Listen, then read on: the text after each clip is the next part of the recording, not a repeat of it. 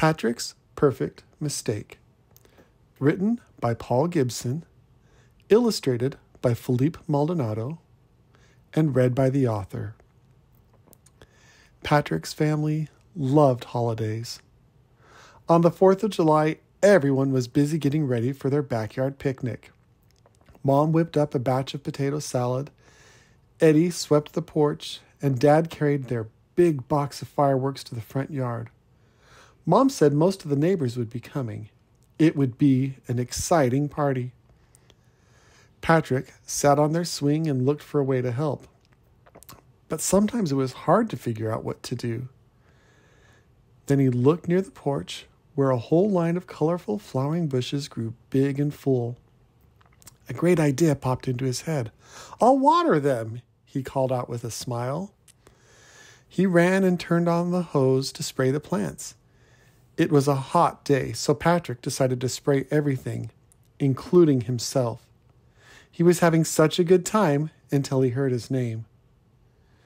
"Patrick!" Eddie yelled. "You ruined the fireworks!" Patrick looked around. His big brother was right. The fireworks box was soaked and soggy, a mucky mess. Dad would have to buy more. Patrick frowned at his mistake and made the decision right then and there.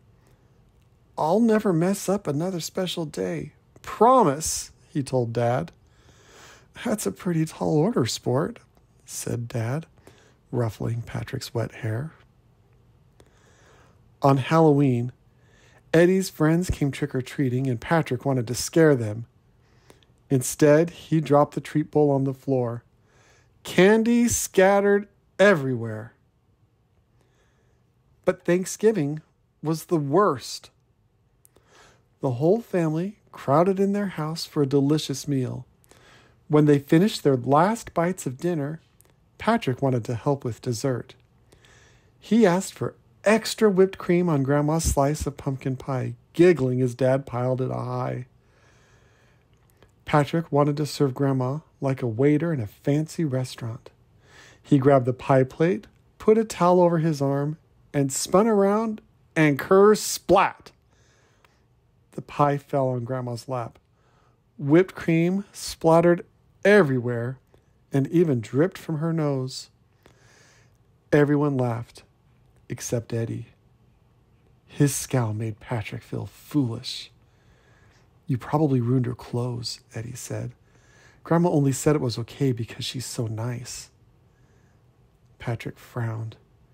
Eddie was 3 years older and knew a lot about things. He was probably right.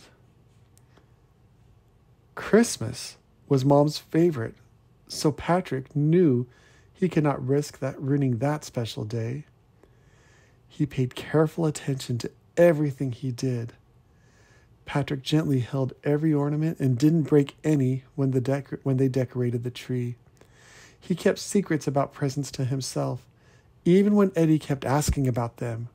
He used 2 hands to make sure he did not drop anything he carried. Patrick meant business. Mom had gifts for practically everyone.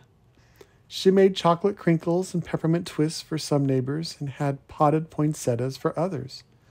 She even wrapped presents for different friends and teachers. One day, Mom needed help delivering gifts. "Eddie and Patrick, you will be my elves," she said. Mom drove through the neighborhood, sending Patrick or Eddie to people's doors with gifts and treats. She had a special assignment for Patrick. "Patrick, I want you to take the poinsettia to my friend Jenny. It's the yellow house." Patrick nodded, and Mom drove off for the next house.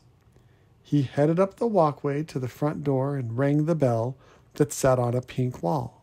Uh-oh. Hadn't Mom said Jenny's house was yellow? When the door swung open, Patrick's nightmare came true. He had blown it.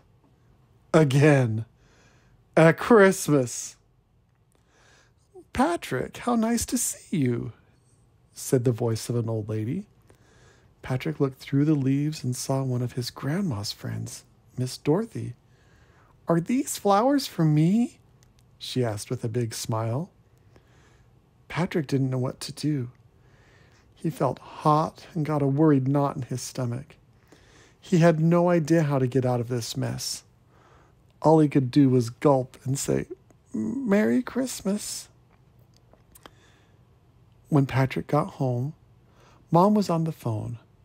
Patrick waited in the corner, dreading what she would say when she found out about his mistake.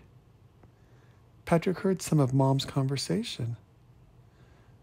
"I'm glad you like the flowers." "Yes, Patrick is a sweet boy." "You're welcome, Miss Dorothy." Mom hung up and knelt down in front of Patrick. "It seems you took the poinsettias to Miss Dorothy, not Jenny." Patrick nodded. "I think that is perfect," said Mom. She explained how pleased Miss Dorothy was, and even said they would be sure to remember her next Christmas. Mom assured Patrick, "Don't worry, I'll take something to Jenny after dinner. And remember, everyone makes mistakes sometimes. We just need to learn how to make the best of it when we do." Mom had Patrick take flowers to Miss Dorothy the next year, and the year after that, and every year from then on. By the time Patrick had grown up, he looked forward to visiting Miss Dorothy with flowers and even visited her when it wasn't Christmas time.